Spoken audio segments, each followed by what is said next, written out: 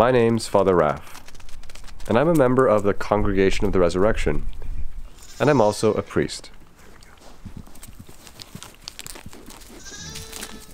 60 years ago, Pope St. Paul VI made the fourth Sunday after Easter, also known as Good Shepherd Sunday, the annual World Day of Prayer for Vocations.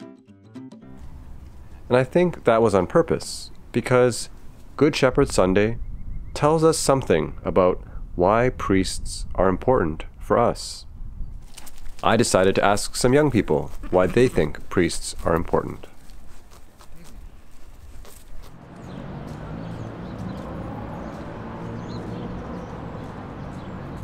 So, but if I say like priest, what's the first thing that comes to mind for you? Like our Father Yamros, who teaches every Mass. Thank you. So, Marissa, when I say priest, like what's the first thing that comes to mind for you? Like the word priest? Like the guy who's like at the front talking about Jesus in front of like everyone and stuff, yeah. And so, why do you think priests are important for us? Because like if there was no priest, then it's like, sure, like people would talk about Jesus and stuff, but like when you go to church, there'd be no one like actually talking, sharing stories and stuff like about him. That was really interesting. Now, why don't we see what some other people think? At the time he was betrayed and entered willingly into his passion, he took bread and giving thanks broke it and gave it to his disciples, saying, "Take this, all of you, and eat of it, for this is my body, which will be given up for you." So my name is Douglas Crosby. I am currently the Bishop of Hamilton, and I'm a priest of the Roman Catholic Church. So Jesus, we believe, is the Good Shepherd. And as the Good Shepherd, he guides us and leads us and draws us and teaches us. So in the church, we need good shepherds. We need good shepherds to do precisely that, to teach us and to guide us and to draw us always closer to the Lord. So it's natural that Good Shepherd Sunday is Vocation Sunday. It's a time when we realize the importance of the vocation to the priesthood, to religious life, to service of the Lord, so that there are good shepherds to care for the sheep, to proclaim his message, to attend to the needs of the sheep, to go out when they are sick, to pray for them, to minister to them, and to draw them closer always to the Lord.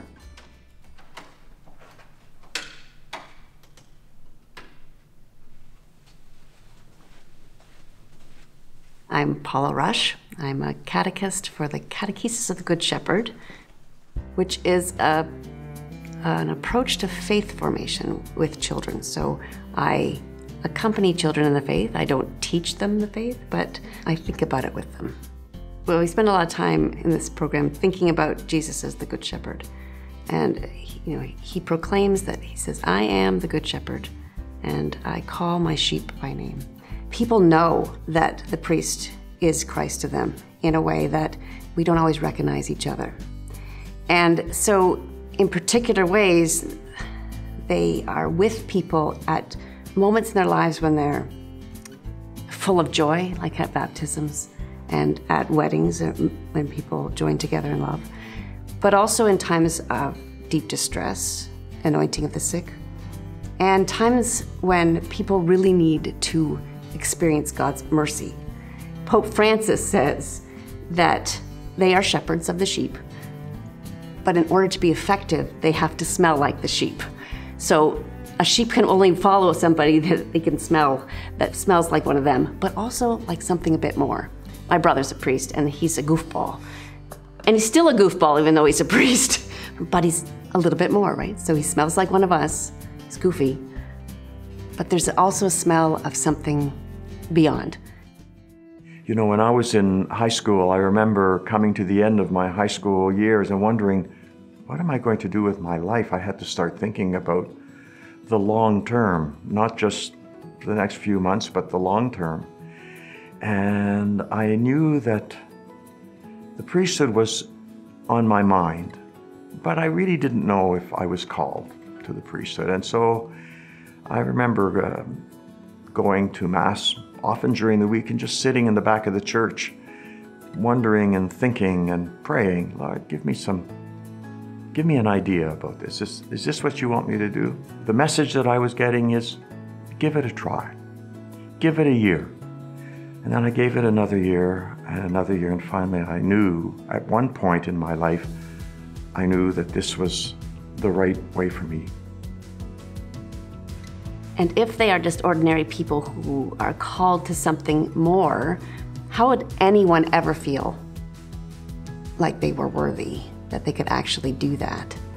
And in the moment when they know that they are acting as Christ for someone, do they feel that sense of something going on through them, but not of them?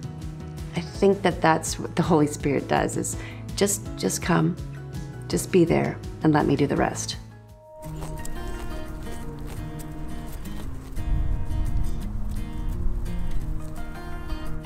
So we heard some interesting things about the priesthood and Good Shepherd Sunday, but I think we don't really see sheep a whole lot these days. And so sometimes I think what Jesus has to say to us about God's love for us and how it's like a shepherd and the sheep is really lost in us.